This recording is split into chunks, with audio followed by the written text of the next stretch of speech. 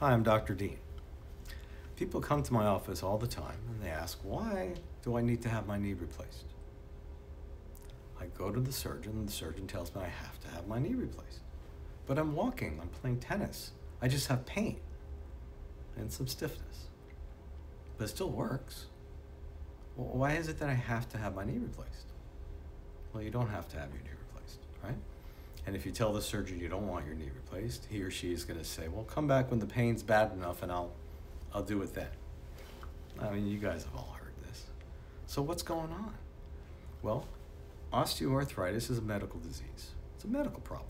It's not a surgical problem, right? You get bone spurs, sclerosis, it's degenerative, it happens over time. The problem is that our rheumatology friends haven't had the right drugs, medications, infusions to help with osteoarthritis, like they do for psoriatic arthritis or for rheumatoid arthritis, right? They got Advil, Aleve, cortisone.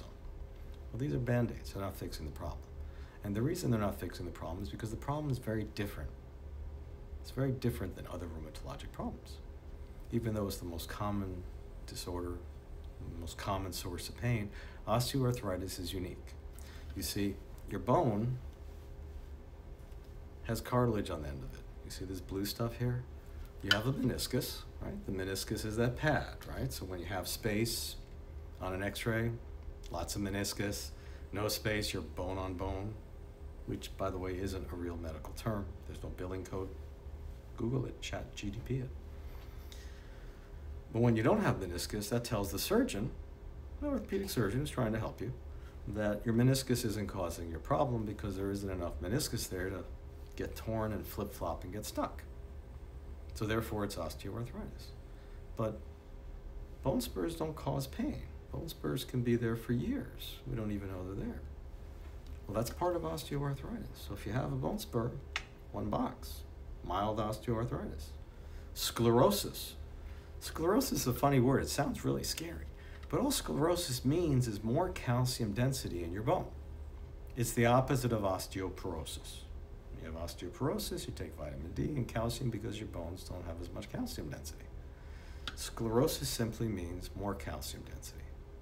Not deformity or ridging. It's literally the density of the bone. And it's protective. Why is it protective? It's protective because it's making your bone harder. Evolution. Okay? But it's still part of osteoarthritis. So if you have a bone spur and you have sclerosis, you got moderate osteoarthritis. Radiologists are just reading the picture. They're just following the rules.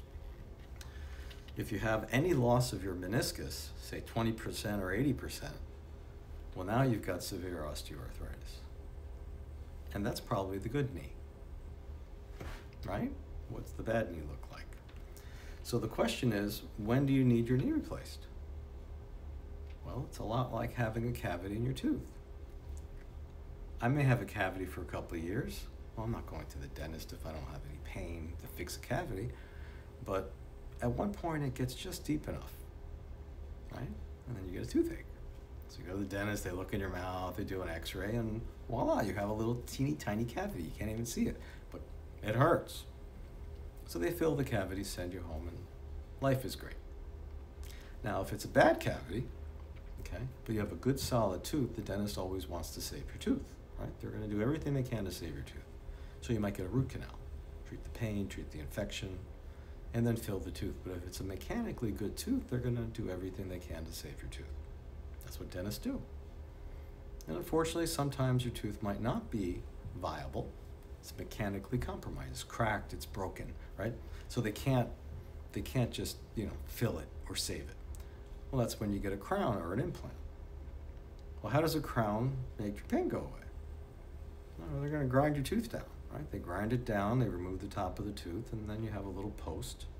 When they remove all that bone, tooth, pulp, they're removing the nerve endings that are causing the pain. So now your pain's gone. It's great, but you don't have a tooth, right?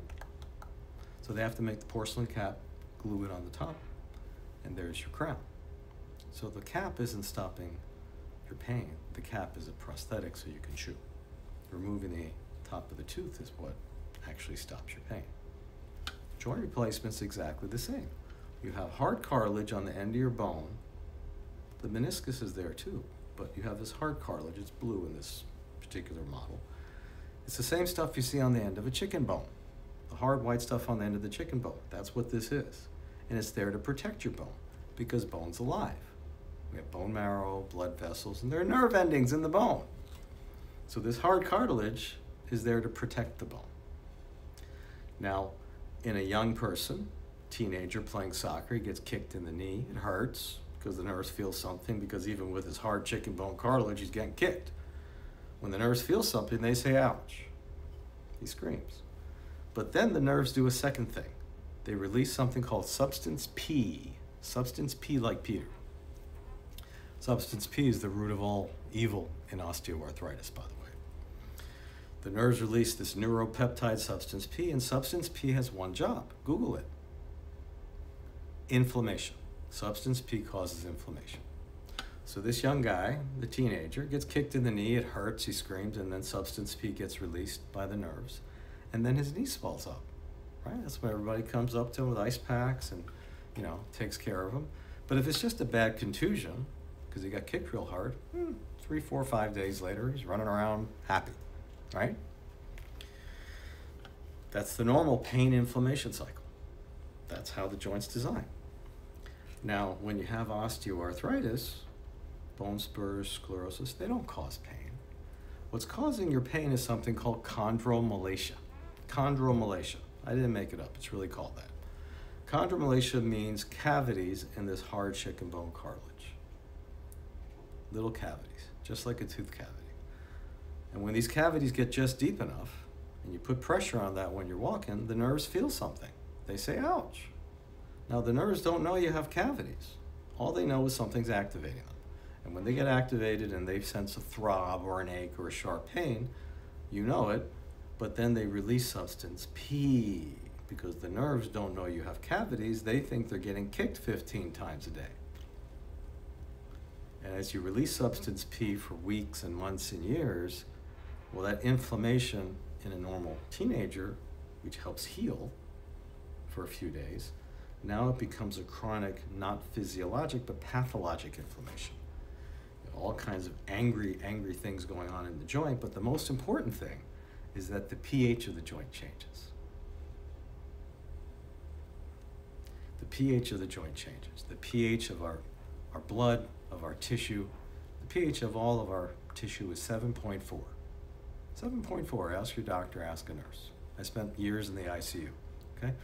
If a person has a blood oxygen level or pH that's less than 7.4, it's 7.38.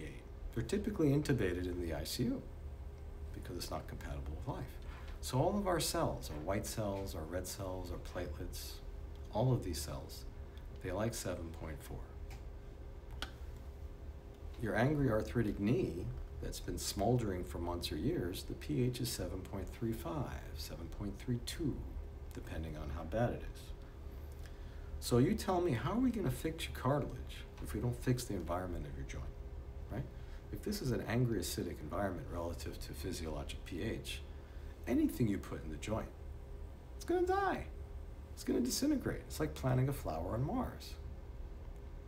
So what we have to do is stop the pain, turn off the inflammation, calm the joint so it's normal, it's happy, it's nurturing, that's the word. And then we can work on fixing the cavities.